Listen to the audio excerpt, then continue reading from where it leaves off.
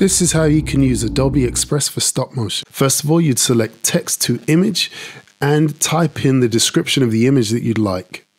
Next, you can refine the image and it will generate options, and you can load more, or you could change the graphic type.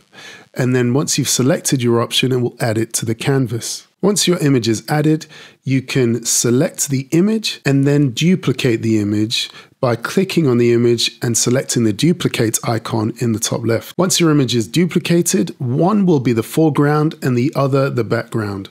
So the image that you want to be the foreground, you can select remove background, and now you can use this image to move across each frame.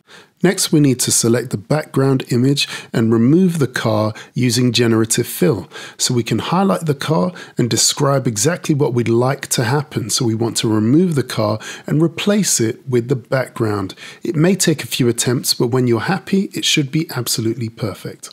Now that we have our background and foreground separated, we can get on with our stop motion animation. First, we will go over and select media, and we'll add audio. This will convert our project into a timeline where we can add extra frames.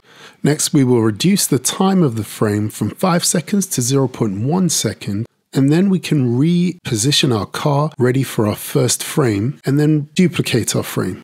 You can then select the foreground and continue to move each frame and then duplicate, moving it along each time. And all that's left to do, once you've completed every single frame, is to go over to our friends at Pixabay and see if there are any sound effects that you can add to your animation to make it perfect. In my example, I've changed out the background, I've overridden the original audio, and you can export it as an MP4.